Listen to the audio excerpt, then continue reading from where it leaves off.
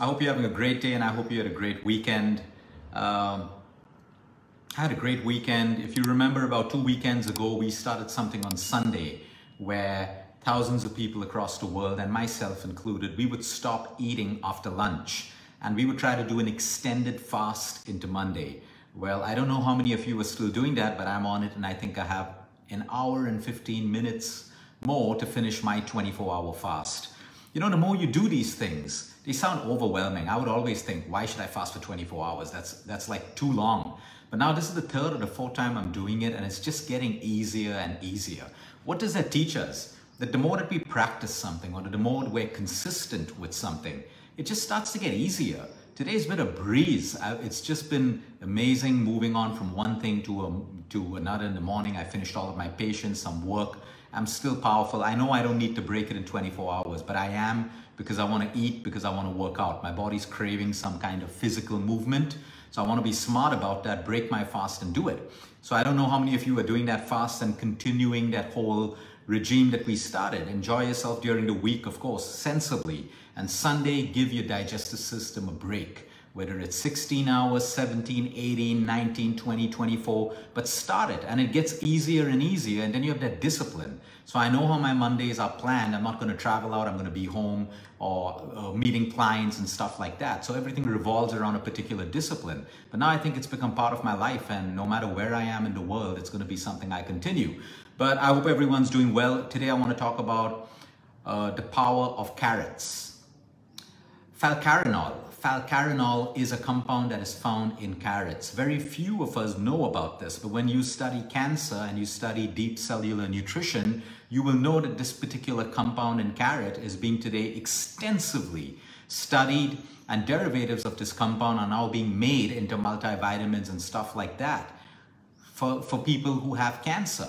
For people who are looking at the prevention of cancer. Eating a carrot alone is not going to prevent your cancer, because cancer is multifactorial, but it plays a huge role in everything that you do to help your body be stronger and possibly help you with the prevention of diseases, or if you get it, to help you recover from it. So while you can find different multivitamins that contain all the beta carotenes that are found in, carrots and everything else, what about just eating the carrot? You know, we've confused ourselves with so much of complication. What about simplicity? What about having 1 carrot a day, or maybe 2, or maybe 3? Now you can eat that carrot raw, peel it really well, eat it raw. You can cut it. Some people find it difficult to chew the carrot, so you can cut them into juliennes, into very fine strips. You can grate carrot and add it to your salad, or you can juice it. I usually like to eat it because chewing is a great process for your body. Every time we chew, we send signals to our digestive system to produce the right kind of enzyme. So that's good. But sometimes if I have raw carrots with lunch, I may have a raw carrot juice in the morning and mix it with some beet and some cucumber. But remember, if you're juicing the carrot, you want to keep the fiber. Okay, you want to keep the fiber. Now that's a little bulky when you drink it, but that's where all the nutrition also is. And it's easy to strain it and have a glass of carrot juice. Or what you can do is, if you don't like the fiber, if you don't like so much of bulk, maybe remove half of it and keep half of it. So it's slightly more, easy for you to drink. But like I said, where there's a will, there's a way. Everything in our life doesn't have to be easy and comfortable all the time. So if you have to deal with drinking something which is a little bit bulky, do it for your own health. So carrots.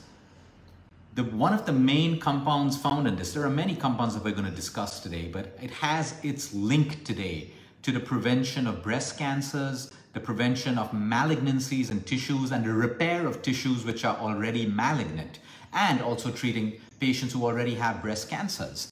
And because it's good for one kind of cancer, it's good for all kinds of cancers. In fact, there's another compound called the polyacetylines, which are found in carrots. And this plays a huge role in leukemia and blood cancers. When you're going through this particular cancer, it plays a huge role because of that compound. We also know carrots have beta carotenes. They have alpha carotenes, and each of them have their roles. They contain something called lutein, which is why carrots are great for your eyes, because lutein is a compound that is required for your eye health.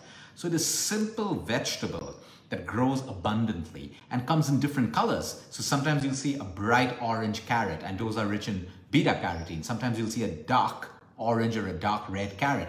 Those are rich in anthocyanins, which also play a huge role in controlling inflammation and boosting your immune system, keeping it well trained and strong. Something as simple as carrots. Now, sometimes you may be a patient or you may have a child, but you can do pureed carrots. You can do a carrot mash. Of course, when you steam the carrot or you cook it, it's going to lose a little bit of nutrition, but it does not make it useless. Most of the power will be in raw carrots, but sometimes certain patients who are going through very complicated chemotherapies with complicated conditions, they got to be careful of infection that can come through raw foods. So then you may lightly steam it or you may lightly cook it. You can do a carrot soup. And this is just the base. Like if I'm doing a carrot juice, carrot is the base, but I may add some beet, I may put some ginger, I may put a clove of garlic in. I like mixing parsley. Now you can get fresh parsley or you can get dried parsley. And I like mixing this with my orange juice because the combination of beta carotene and parsley is also excellent for your immune system and inflammation. So you see the base is carrots. Now you can build on that and you can add what you want. I always add a drop or two of an extra virgin olive oil or a little bit of coconut oil to my juice because you see vitamin A is a fat soluble vitamin and carrots are rich in vitamin A, which means they require fat to be absorbed into your system. So you see that's what synergistic nutrition is. Knowing which food works synergistically with another. Like turmeric works better with black pepper and a fat. So your fat-soluble vitamins will require a fatty medium, which is why your doctor sometimes tells you take your multivitamin after a meal because you need the fat from your meal to help you with absorption. And then you have water-soluble vitamins like B vitamins, which can be taken anytime because they don't need fat to basically be absorbed. So I add a little bit of oil to that. Now, what else are carrots good for? Your skin, glowing skin, for your hair. They are excellent for protecting the liver, which is why we use a lot of carrot, but not too much. You know you're using too much of carrot can be toxic. So when people start to turn orange, you know you're overdoing it. So we have a lot of patients from different parts of the world and they come and they say, Luke, we're having like, 10 kilos of carrot juice every day and stuff. And we're like, stop, because that's going to do you more harm. You can go up to 2 to 3, maximum like 4 mugs of carrot juice in a day. But again, you want to make sure what your other sources of beta carotene are in from your diet. So usually 1 glass of carrot juice a day is great for everyone. Having a couple of raw carrots with your dinner and your lunch will add a little bit more. And if you're sick, it can be designed for you in a particular way, like liver cancer patients or people with liver cirrhosis can benefit from carrots because carrots are very protective for the liver tissue. And it also helps you post a liver surgery. So like I said, there's a right time for everything. And just because carrot sounds good on paper, you got to see what it mixes well with. So if you want it to really work synergistically at a cellular level in the body. So there are so many different ways of getting carrots in. In our country, we have a carrot halwa. We have a carrot dessert, which is a disaster when you mix it with loads and loads of ghee and white sugar. Originally in our country, it was carrot, which was mixed with pure ghee, which is great, and jaggery, not white sugar. So you see, the dessert still remains a really tasty dessert and it can be healthy in the right quantities if you make it the right way.